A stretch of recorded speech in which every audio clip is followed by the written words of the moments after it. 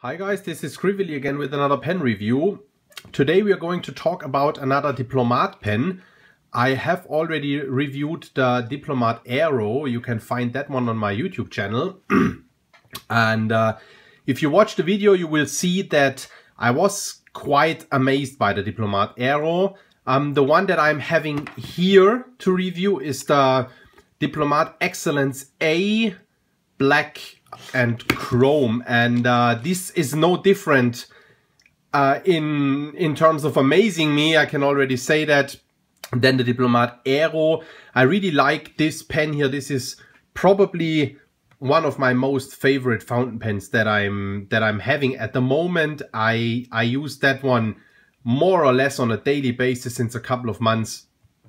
I really like that pen. But we talk about the pen in a minute. Let's have a look at the boxing first. Again, as the Aero, the Excellence here falls in a similar price category, costing in between 80 and 100 euro. It depends a little bit in which finish you get it. It comes in a couple of different finishes and colors. So you can check that out on the Diplomat website or on Amazon or your favorite pen dealer, wherever you buy that pen. Diplomat the packaging has the Diplomat logo on it. That thing here is called the Ink Flower, which is a really nice logo. I like that. It's a German pen manufacturer with a quite almost 100-year old pen manufacturing tradition. It's the same packaging then the Aero also comes in. This here is metal. You can slide that off. I find for a pen between 80 and 100 euro, this is actually a very unique and nice packaging. Not that you would probably keep it or whatever, but I just find that it's also nice. The packaging here, this is some kind of a cardboard, looks a little bit like cloth or something. Very presentable, very nice. A small cutout here so that you can actually open that thing up here. Then the pen is bedded here on this what is it called, pillow or whatever. Ink Flower logo on there as well. You can take that thing out. The pen comes with a converter, show you that in a minute. Pen then also comes with 2 ink cartridges that you get. Diplomat, by the way, also doesn't make ink, so that is Diplomat ink here. And then it comes, of course, with the Diplomat warranty and service guide with a couple of information on how to fill the pen, how to service the pen, and all that kind of stuff. I'm not going into details with that one here. Let's have a look at the pen itself. That is much more interesting. As said, the pen comes in a number of different finishes. There are also 2 Diplomat Excellence. There's the Diplomat Excellence A and then another one. I'm actually not exactly sure what the other Excellence is called. The difference between the Excellence A that I have here and the other Excellence is the clip and the cap. It's like essentially the cap. There's one that comes with a push-on cap. That here is a screw-on cap, so it's actually screwed on. And with the other one, that clip here is more of a wire thing, whatever. That one here is actually spring-loaded and is much more massive, so it actually opens like that here, which is very nice, very sturdy. The whole pen is made very sturdy. It's quite a heavy pen, so it feels super worthy and super quality and all that in the hand is really nice. This one here is, as said, black. Comes in a number of different colors. You also get that one in, I think, in silver and with some kind of like, there's one called Marrakesh that is brownish with some kind of a grid print on it and all that. Very nice. I went with the black and chrome trim. With a pen you can never go wrong with black and chrome, in my opinion, because that looks just super classy. Here at the finial of the pen, top of the cap, we have that Ink Flower logo. Sticks out here a little bit. I actually don't know how they put that in here. Probably it's glued or whatever, but that looks very nice. I like that Ink Flower logo. That looks very nice if you have the pen in a pen pouch or you've slide that into your shirt pocket. Looks very nice. Silver finial here, slightly rounded, then as said, a very massive clip with some kind of gripping stuff down there, but then it's actually sort of like smoothened and has a small cutout here that is very typical for Diplomat pens. Most Diplomat pens have a cutout here, slightly reminiscent of the cutout of Waterman pens. I have a Waterman here, but the cutout of Waterman pens is slightly longer. So that is very nice. Yeah,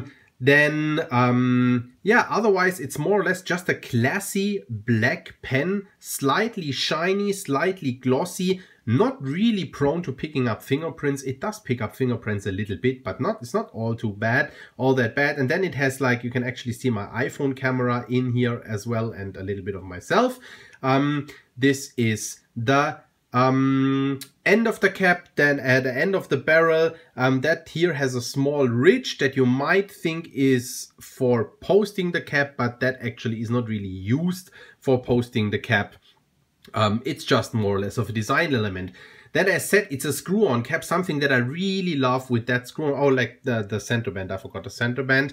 The center band here says Diplomat since 1922. That's a little bit hard to capture. And then made in Germany here on the other hand side. Something I love about that screw-on cap, it's actually, it only takes a quarter of a turn to uncap that one, and then it really like snaps on onto the barrel. A quarter of a turn, really nice, excuse me, because the pen is actually ready to write in no time. That is something that I really like. I've said that in several reviews. I really hate it when I have to like twist and turn and screw on a pen until it's finally ready to write. That here, unscrew and ready to go. Has a fairly large section. The section is the same metallish lacquered material than the barrel. Very comfortable to hold. I have no issues with that being slippery or whatsoever. Really, really nice. That step down here is not sharp whatsoever. Those threads here are not sharp. It's also just one thread, so to speak, to just like a bayonet twist, keep the cap into place. So you can actually pretty much hold the pen wherever you want. But since, as said, that section here is fairly large, you won't have a problem finding a comfortable grip on that pen. Then it comes with a large number 6 JoWo nib. I have that one here in fine, as you can see. It then has the ink flower on it as well, no breather hole, and says Diplomat since 1922. And you see a little bit of my favorite blue caught in the ink flower in here, which is Diamine Florida blue. That's my favorite, or one of my favorite blues. The very nice large JoWo feet. That fine nib is definitely on the wetter and on the wider side of fine. I'll compare that to maybe a Lamy nib or whatever I have here. I'll see that in a minute. But I find that number 6 JoWo nib on here goes very well with the overall aesthetics of the pen. I do really like that.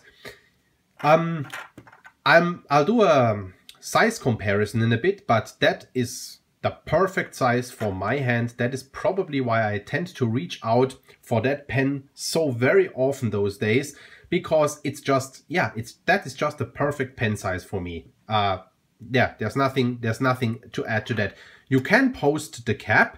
The pen gets slightly back heavy, but not all that much. I mean, the cap is heavy, gets slightly back heavy, not all that much. Why? Because that cap posts very securely, no chance that thing is gonna come off, and also it does post fairly deep. If I put my thumb here and I remove the cap, you see that it posts pretty much exactly halfway down the barrel, which is why the pen does not get too top heavy, because the weight distribution center lays more or less here where you hold the pen, and also it doesn't get too long because, as said, the cap sits fairly deep in here. Let's do a size comparison. Here we have the Diplomat Excellence.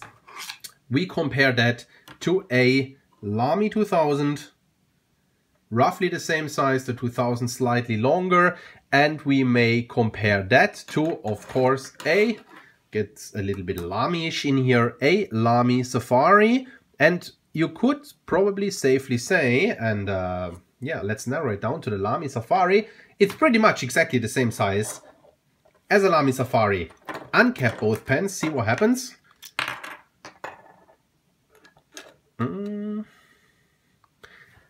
same picture. Seems to be exactly the same size than a Lamy Safari. And that is also why I like the Lamy Safari a lot, because also that is the perfect size for me to write with. It's just, that is my pen size, I guess. Then when posted, the Lamy Safari is a little bit longer. I never write the Lamy Safari posted. I also never write the Excellence A posted because, as said, I just don't need to, because the length is just perfect. I'm saying that for the 11th time or so now. To the end of the review, let's hop into a quick writing sample. Need to get something to write here. Zoom the camera in a little bit, like this. And then, oh, what I forgot is, of course, sorry, let me zoom out again. Don't roll away. Opening the pen. Very nice threading here. That is also like quality machining here. Very tight tolerances. That just like screws on like a breeze. Comes with a Diplomat converter. Also very nice in that price range, 80 to 100 euro. You get a converter, you get 2 ink cartridges. That converter holds a fairly generous amount of ink, so that is very nice. As said, inked with, excuse me again, inked with Diamine Florida Blue, and as said, that thing, right, that just screws on like, I don't know, very, very nicely, and has a small, I don't know if you can see that, a small rubber O-ring here. Yeah, you can see that, which helps for that to seal very smoothly. Now it's sealed, sits tight, wonderful. This is just a great pen, I'm amazed. So, we zoom in, go with a writing sample. As said, it's a fairly, for a fine, it's on the wider side. Oh, that was now because it was uncapped for a while. That normally never happens. Diplomat. I never had any startup issues with that pen. Excellence A. Fine nib, never had any, excuse my handwriting is always a little bit difficult to write here on the camera so that you can actually also see what I'm doing. This is a very, very rigid steel nib. This is no pressure, moderate pressure, harder pressure. Like, I mean, you get a little bit of line variation, but like really there's nothing much that is gonna come out of that nib here because it's a very rigid nib. It's a super smooth nib. You won't feel, you hear that? Very nice. It's a very, very smooth nib. Very wet nib. Pretty, not very wet nib. Pretty wet nib. Diamine Florida Blue is a pretty dry ink. So it still smudges like that. That means that the nib is fairly wet. It's a very, I was supposed to say, that is a very rigid nib. It won't give you a lot of line variation. It's totally not meant to write with a lot of line variation. Having that said, the pen is probably also useful for people that write a little bit more heavy-handed because the nib is it's a pretty stiff, rigid nib. That here is, as a size comparison, that is a medium, Lamy medium, and that is probably quite, yeah, that is, let me write another A here. You see, that is more or less comparable to that Excellence Fine here. So I think you could safely say that if you're zoom out camera, that if you are comfortable with a medium on the Lamy Safari or something like that, then I would recommend you to get a Fine on that pen here. Yeah, that's all that there is to say about that pen. I mean, this is one of my favorite pens, and there's nothing much to add here. I really love that pen. The price is definitely okay for such a heavy pen, top quality pen. Uncaps very fast, very classy looking pen. Can't go wrong with that. I think this is definitely a pen that yeah, like if you're new to the fountain pen hobby, and you want to upgrade to sort of a nicer pen, or also if you've been in the hobby for a while and you're still looking for a nice classy pen for, let's say, below 100 euro, that you can definitely get the pen for. This is a no-brainer. Really, really nice pen. I like that one. Sorry for me being so excited about the pen, but again, I really like it. Yeah, that was that with the review of the Diplomat Excellence A. And as always, I will see you at the next review. Bye bye.